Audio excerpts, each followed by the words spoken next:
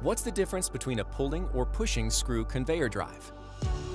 The drive unit can be located on either the inlet or discharge end of a screw conveyor.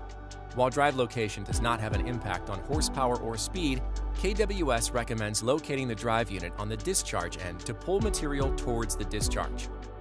Think of a chain and what happens when you pull or push it.